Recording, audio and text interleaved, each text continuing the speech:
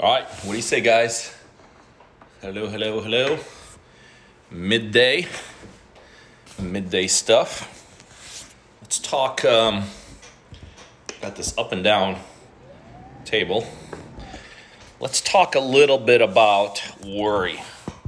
Let's talk a little bit about worry, and I want to talk to you a little bit about worry from a perspective of what I think worry does to people, okay? There are certain things that help people out. There's certain traits that you need to have if you're going to be successful, right? And you hear me talk about them all the time. The waking up early, the physical condition, all this. I want to talk to you about something that prevents people from being successful, and that is this whole thing to do with worry. I think worry in of itself paralyzes people. I think worry in of itself stops people in their tracks, right? I think worry gets people to the point that they can no longer move forward. I think worry is an awful, awful thing to have, even if you're not trying to be successful. But I'll tell you, if you are trying to be successful, right? If you are trying to be successful, I think worry is a barrier that some people can't even overcome. Now, let's face it, some people can work through stuff, right? There's a lot of people that can work through issues and good and bad. But I'll be honest with you, worry is one of those things that a lot of people cannot work through, right? I don't perform good under the worry scenario, right? I don't function well when I'm worried. Anxiety, worry, I think all these things kind of fall in line, right? They fall into place. So I'm going to show you something that could literally turn it around. Like right now, I'm going to show you something. Okay, right now, I'm going to show you something that could flip all of this upside down, okay? I could really show you something that's going to flip all this stuff upside down. And I tell you what, it's something that I don't even know if I learned this. I think I more or less kind of came into this by accident some time ago. When I would worry, and I'm telling you this, like right now, you could turn your whole life around. You ready? Who's ready to turn their life around? Let me see some hearts. Who's ready to do it? Who's ready to totally around? Because I'm going to give you something right now that literally could take the worry, boom, right out of your world. So here's what happened. Here's how you got to look at worry, right? Worry does not happen like this. Because worry is an emotion, it builds up, right? It builds up. Worry literally builds up. It may take no more than 5-10 seconds for you to think about something, right? It might literally take no more than 5 to 10 seconds for you to think about it, and then you get into that worry mode, right? But it doesn't happen instantaneously, okay? It doesn't happen instantaneously, okay? So here's how you stop yourself from worrying. As soon as that thought, and worry is always an emotional thought, right? Worry is always an emotional thought. We know that, right? It's an emotional, and it's always a thought that gets you because you start thinking about it, and it gets worse, and worse. So watch this. Here's the trick right here. As soon as you start feeling that, as soon as that starts creeping in,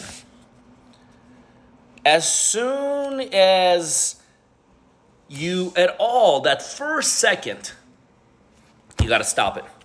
You got to consciously stop it. Just like you unconsciously, right? Just like you unconsciously let yourself go in that direction, you have to consciously stop yourself and catch yourself. All right? So again, I haven't been,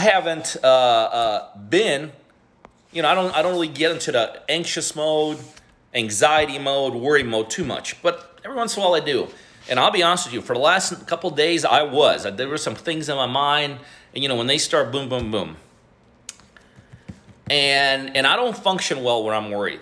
Okay, I'm going to tell you right now, I do not function well when I'm worried.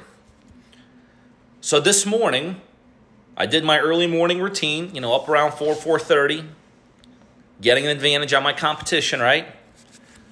So what did I do?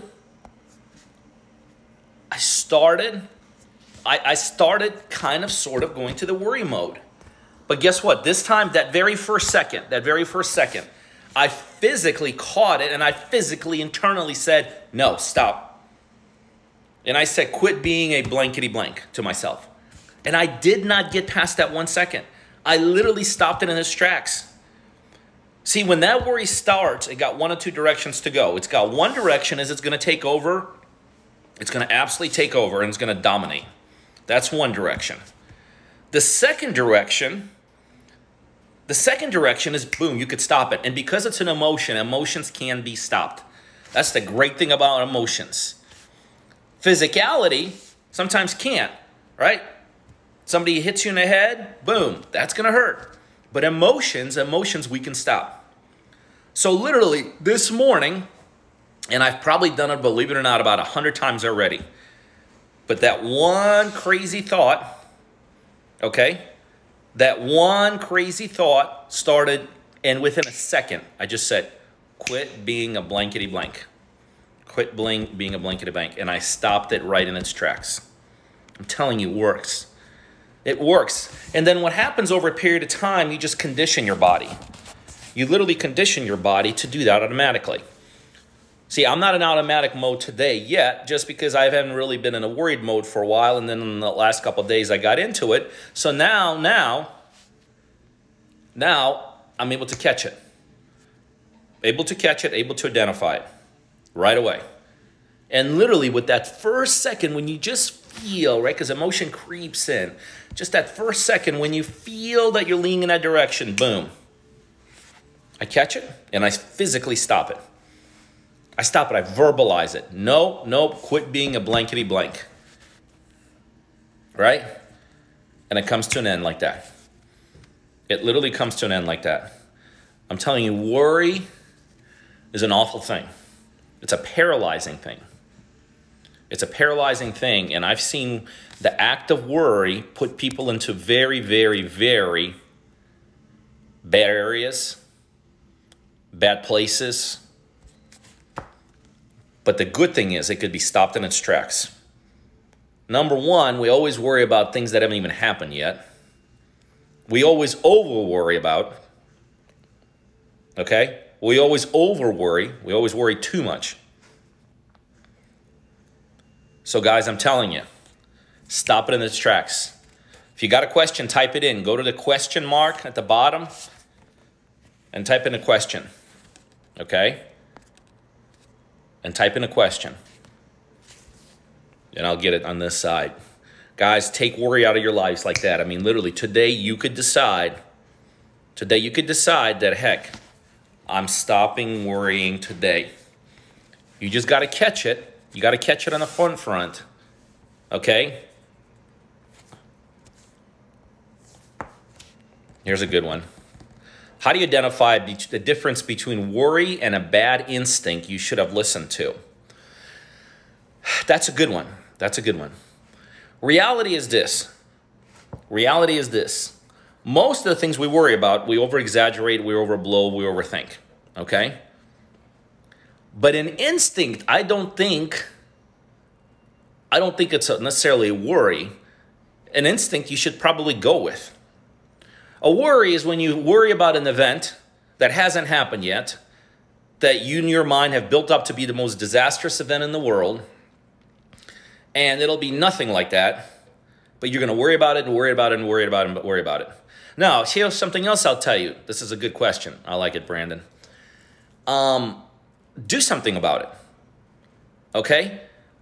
The problem with just worrying, if you just stay in the worried mode and don't do anything about it, that's where the problem comes in.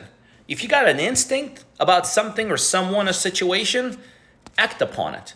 But don't just sit, okay? Don't just sit and worry about it is my point.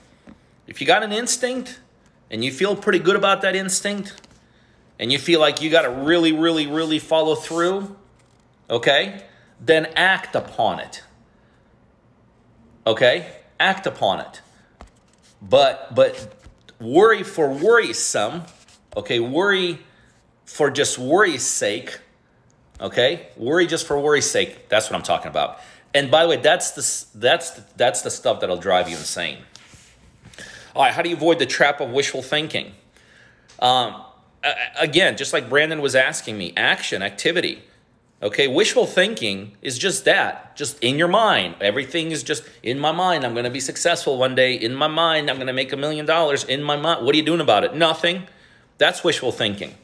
But if you're actually taking action steps to pursue success, okay, if you're actually taking action steps to pursue success, then that's how you get over wishful thinking, okay? All right, guys. Anyway, that's all I had for right now. But this thing with worry, it's a big one. I'm telling you, listen to this and re-listen to it if you have to. But it works. You could stop worrying in its tracks like that. All right, guys, thank you. I appreciate the follow, the support. Remember, Peter Vekselman, real estate investor. I partner with people. I do deals with them. I'm actively looking for more partners to do real estate deals with, okay? I'll coach you. I'll generate leads for you. I'll provide you capital. And then when we sell them, we split the profits down the middle. I think it's the best thing going in real estate investing. If you want to learn more, DM me the word partner. DM me the word partner. All right, guys, thanks. I appreciate it. Have an amazing day. We'll talk soon. Bye.